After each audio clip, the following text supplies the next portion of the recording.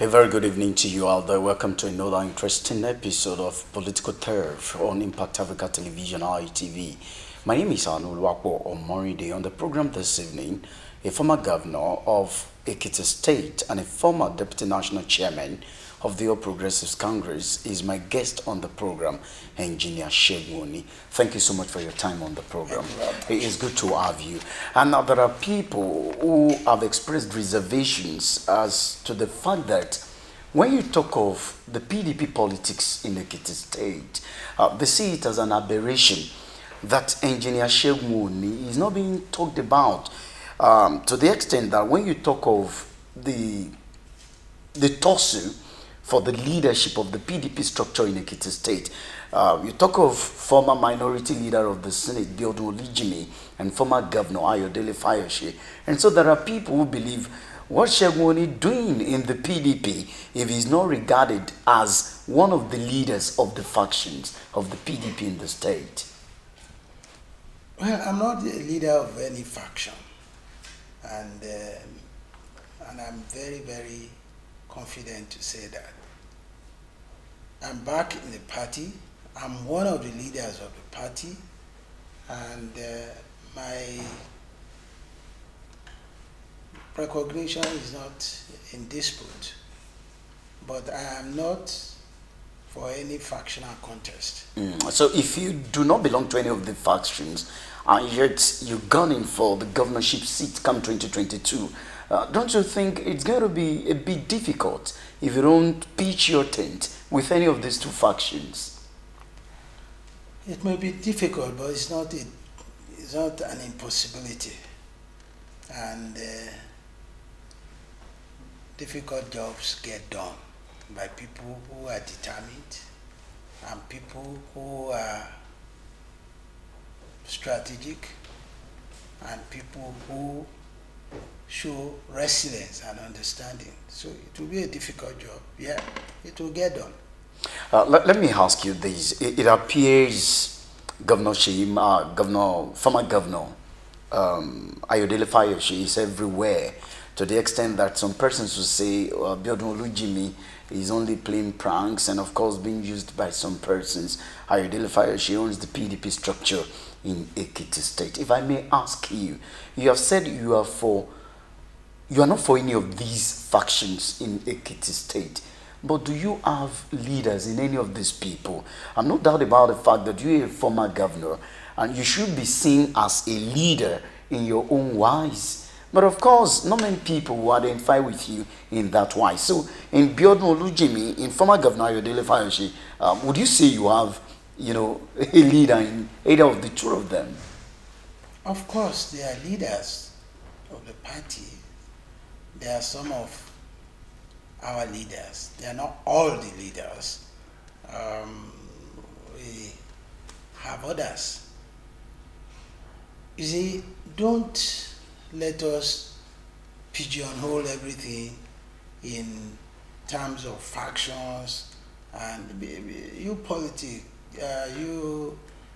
journalists drive politics in a way as to always interpret into acrimonies. No, it's not that. Is there a crisis in PDP in Ekiti State? There was a parliament congress. There are disagreements. Okay. There are disagreements, but I don't think it has become a crisis yet. So is Ayodele Fayose reaching out to you? Is Biodun Olijimi reaching out to you? Who among them is reaching out to you at this time? I reach out to both of them. They reach out to me. The party is a party for all of us, and there are still other leaders. It's not just even those two people alone that make up the leadership of the party. A little while ago, I was telling somebody that the foundation members of this party in this state, many of them are alive, and they are still playing leadership role. They are also leaders. But not much is being heard of them. That's why I say that you journalists promote whatever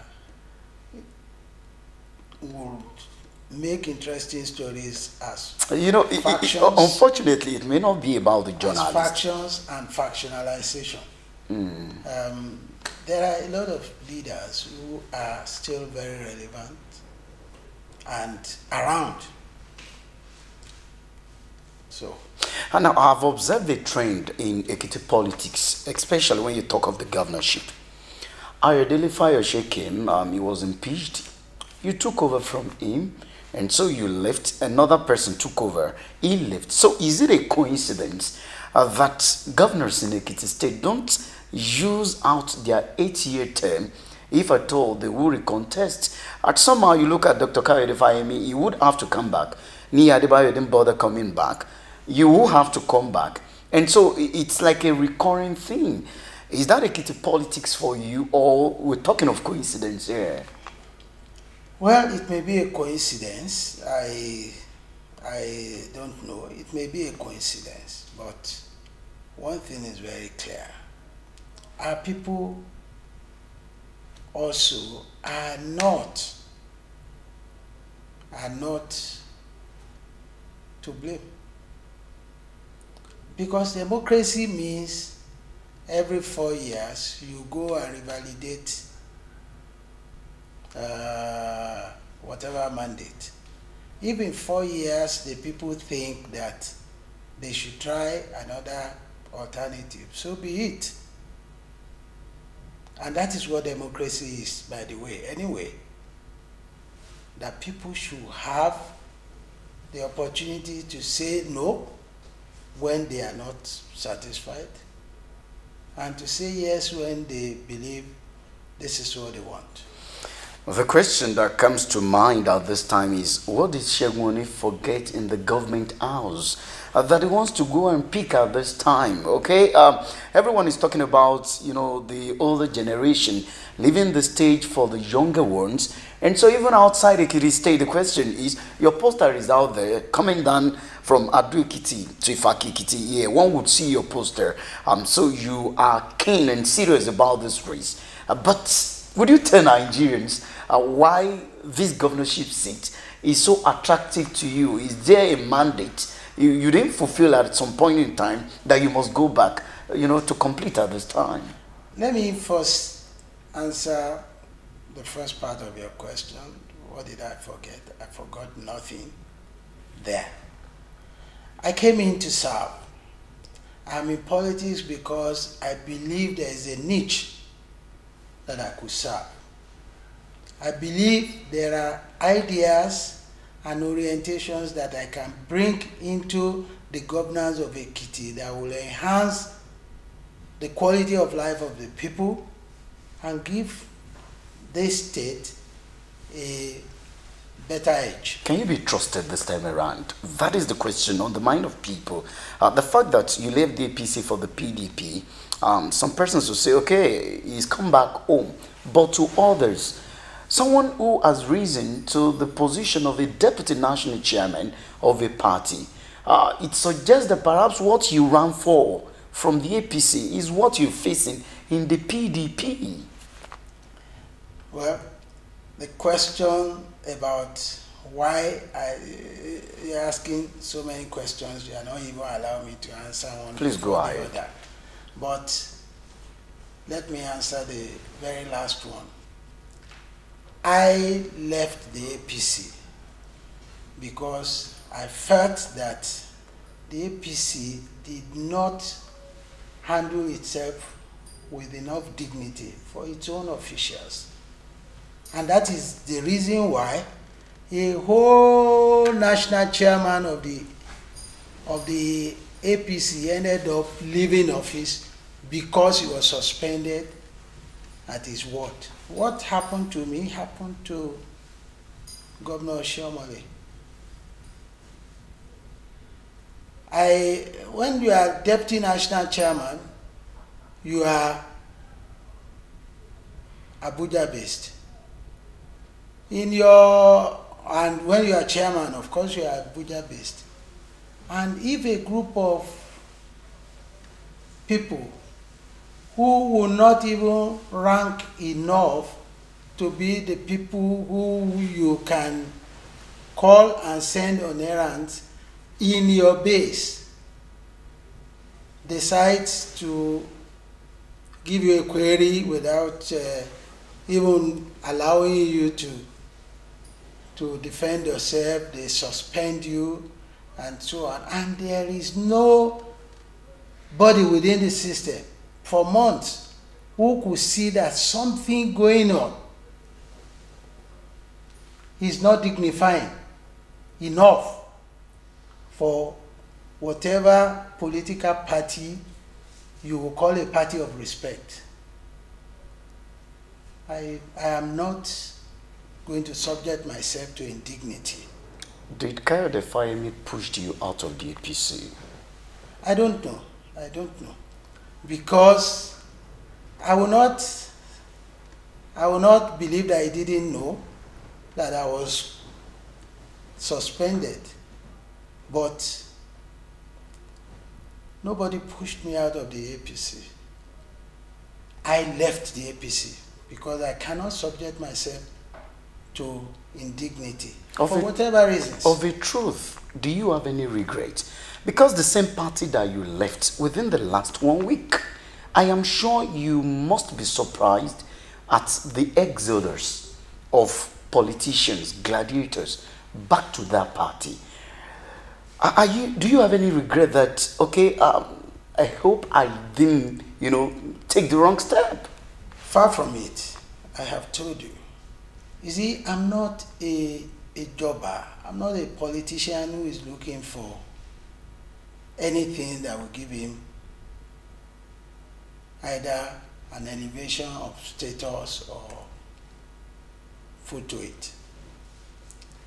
I left, like I said, I left because the party did not treat me with enough respect. And I would say it anywhere. Nobody has been able to contradict what I said. So if anybody else is going there, that's left to them. If what I believe is not enough respect is enough for any politician, that is by their own standard. My personal standard, I want to be treated with respect. Are you getting that in the PDP presently? Of course. Of course. Don't forget, I am also a part of this party from the inception. And people who know you, they know what you represent. And they respect you for that. I cannot imagine myself being grossly disrespected in a party where I was doing my best to contribute my lot to its progress without counting cost. And I believe if they don't value one another, if they don't respect one another, it's a matter of time that all those contradictions will catch up with them. That's why Oshomole left. Almost exactly what happened to me. When I was Deputy National Chairman, Chief Clement Ebri was suspended at his word. Almost the same scenario.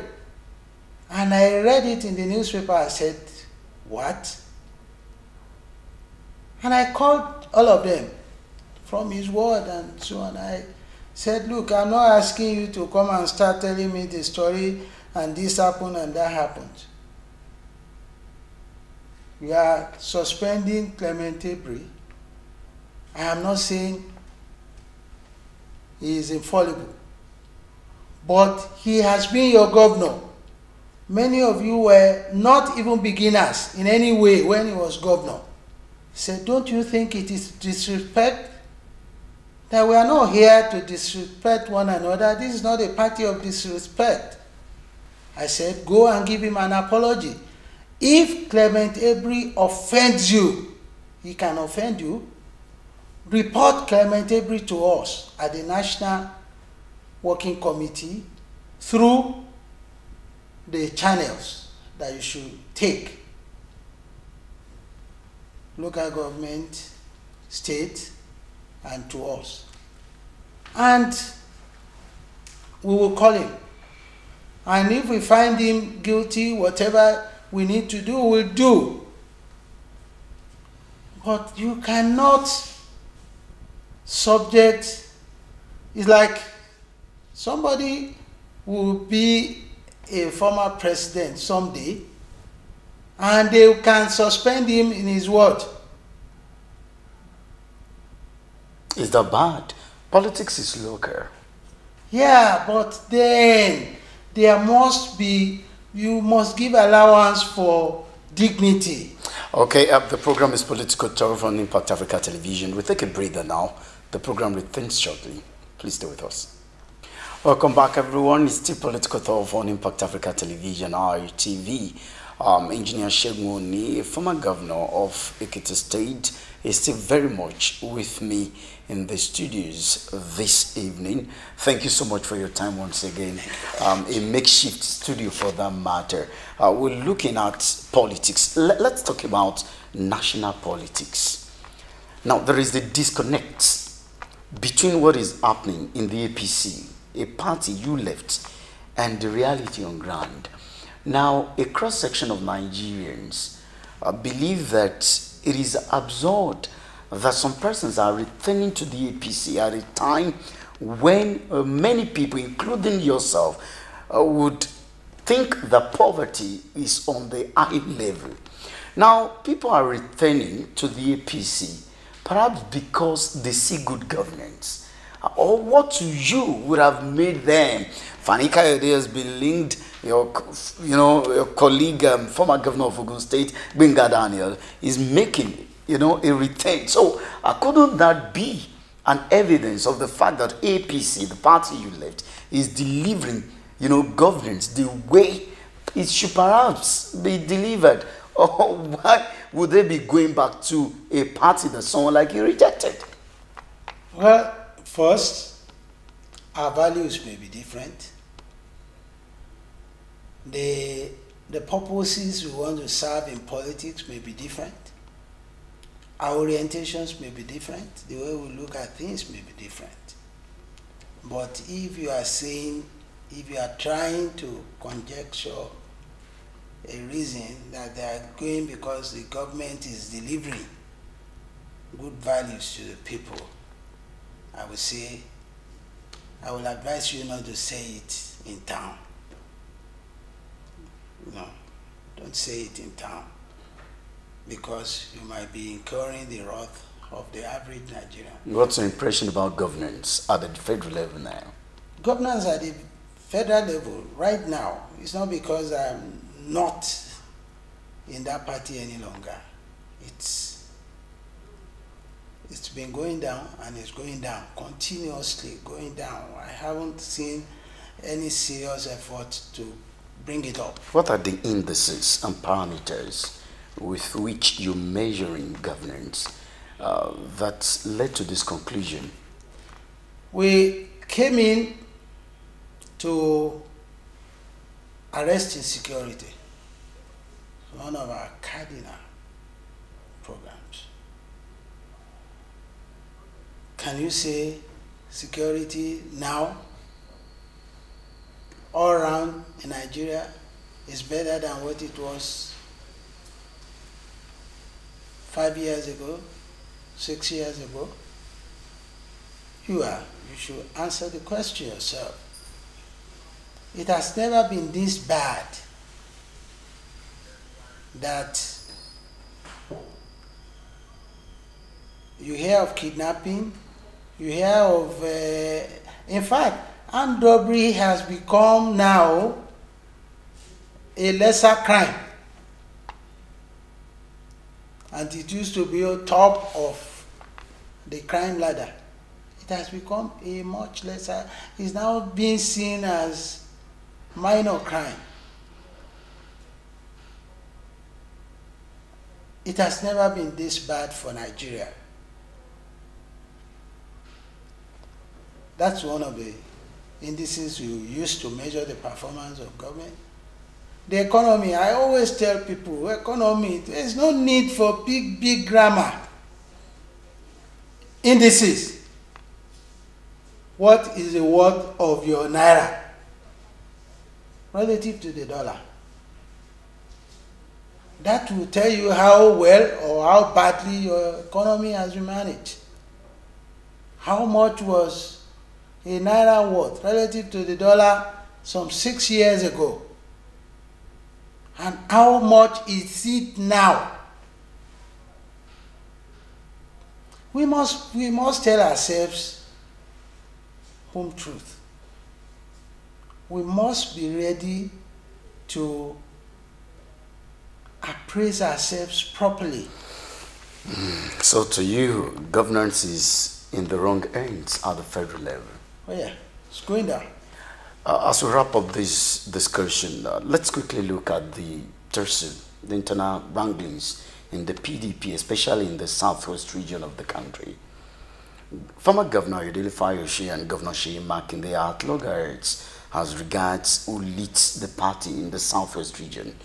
Former Governor Fayoshe would say, okay, by his status as incumbent governor, I would give him respect, but that does not mean that he is my leader. He will cite the example of Babajide Sanwo-Olu and former, Governor Asiwaju Bola Tinubu in Lagos State. To you, you are the zonal Congress called by Governor Seyi Makinde, and that was like a springboard, to the crisis rocking, because some persons who believe they should be invited, you were there at the government house in Ibadan. Others were not invited, and that escalated the problem. Now, if you are to mediate, what will you tell both parties? Who is actually the leader of the PDP in the southwest? How should this crisis be managed? You see, let us face issues squarely, properly. There was a time that Governor Fayoshe was the only governor. And what roles and what latitude were extended to him? I believe that if we now find ourselves in a situation where another person, coincidentally, is the only governor, whatever roles, whatever latitude, whatever respect we extended to Governor Fayoshe then should be extended to Governor Makinde now. That's me. Really? And that suggests that you're pitching your tent with the Biodun Olujimi faction and the PDP. I am not pitching my tent with anybody. And I keep saying it. Look, let me tell you, when the we had a state congress here, the announcements for the state congress was made by the National Working Committee, and I attended the state congress that was announced by the working committee, which happened to be, coincidentally, the state congress for Governor Fayoshe's group. I hate to say faction. A lot of people, especially from the Olujimi end, said, oh, he has pitched his tent with